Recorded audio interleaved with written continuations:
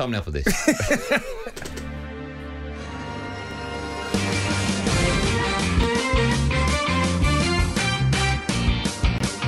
Yeah, it's time for our brand new feature, Deal or No Deal, based on the TV show. Oh yeah, Deal or No Deal.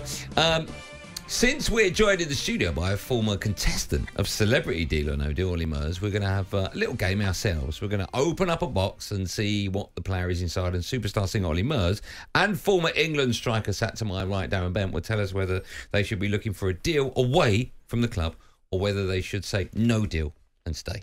Okay, hopefully this is better than Sounds great. the time that you were on Deal or No Deal as a superstar, where you ended up winning. No, you missed the point. I did it twice. Yeah, but the second time, when you were playing for charity. Oh, yeah, for charity. I won 50p, yeah. For charity? Yeah, it was awful. Yeah. What charity was that? No, I ended up donating $5,000 of my own money nice. afterwards because I felt so awful. I said, I'm so sorry. Can I ask, when you get to 50p, do you go, deal?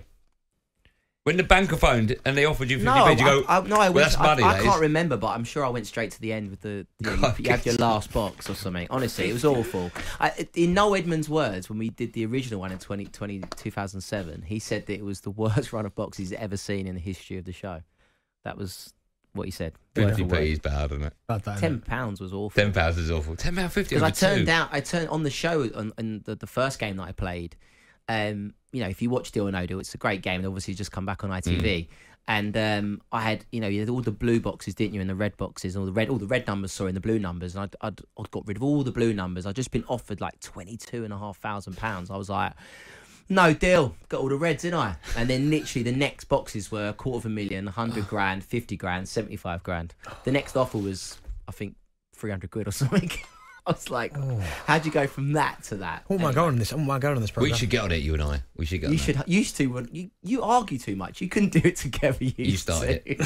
Right, first up, let's start with this man. Sancho, he turns, he drags it back, he shoots, he scores! We're talking about Jadon Sancho. Okay, right? Yeah. I don't know if you got that from the piece of audio we cleverly put together. What do you make of how Erik ten Hag has managed the Sancho situation? I think it's been fine. Do you? So I say that, and he has a pop at me. Well, I tell you what, I was actually listening to a show a few weeks back, and I think one of you said, it might have been Benty or someone said, no other manager would ever do that. No other manager would ever come out and say that. Actually, last season, Pep Guardiola came out and basically said to the press that Calvin Phillips isn't playing right now because he's overweight. And I remember the next game was the City game at Old Trafford. And all the United fans were singing all the chants, and you can imagine what they were saying. And I think that for Calvin Phillips as a professional football player, he didn't say anything, didn't come out. They did try to do an interview with him, and he said, no, I get it. I've got to work harder. I've got to get myself back into the team. So I feel like with the Sancho situation, I feel that Erik, if you watch the clip, he says something very honest. He just said, yeah, he wasn't in the squad because we didn't think he trained right. And then the press of, obviously, it's Manchester United, have blown it up. So I think he did. I think Sancho's dealt with it poorly. Yeah. If an offer came in, and I'll put an offer to you in a moment, if an offer came in, would you sell him if you were in charge of Man United, or would you wait? You would? I think because it's dragged on so much, I think if he'd have come out after that international break and said, look, you know what, Erik, I've made a mistake. Oh, hold on. Oh, it's good. That's the banker. Let me just pick the phone up. Yeah? All right. Yeah. Okay. Yeah. Okay. It's Olly Murs, yeah. All right. Yeah, I can't get rid of Benty. He's here to stay. All right, okay. So the amount of money that I can offer you to sell Jadon Sancho, would you sell Jadon Sancho if a deal came in for £60 million?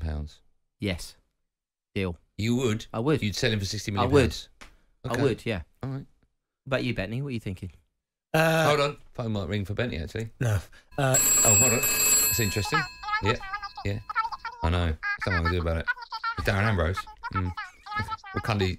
I used to work with Cundy anyway. Right. Okay. I can't tell you what he said. Let's move on to this player. Inside the area, and it's put on a play for Antony, who slides Manchester United into the league. Antony. Yeah. Antony. I mean, the phone might ring now. It won't. What have you made of? I think Antony last season, first season in the Premier League, you know, it's a new league, new language. It's a new environment for him. So last season, I thought, you know what? It's not a bad first season. It wasn't great. This season, he shouldn't be playing.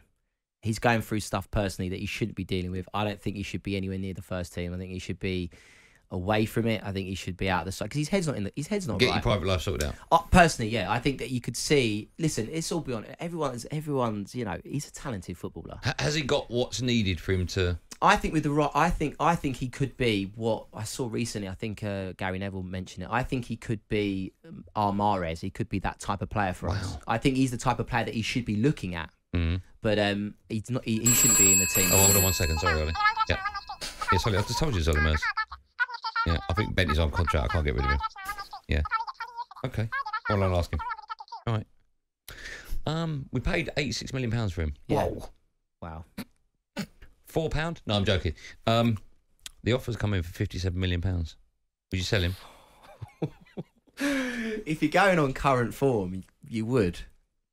But I believe he has the potential. So actually, you know what? I'm going to say I'm thinking about the offer. Yeah. But no deal. I still think there's potential there. I think he's got something to offer. Okay. All right. After he's dealt with everything personally that he's doing. So it's a no deal? Yeah, no deal. Okay. I think the phone's going to ring one last time, actually. I think. Oh, it is. Surprise. Jeez, so loud. Hold on. Yeah. Yeah. All right. Yeah. Yeah. No. Right. Yeah. Wrong number. More from Olly Murs. Down there right after this.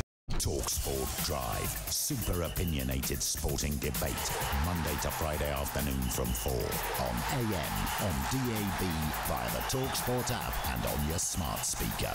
talkSPORT.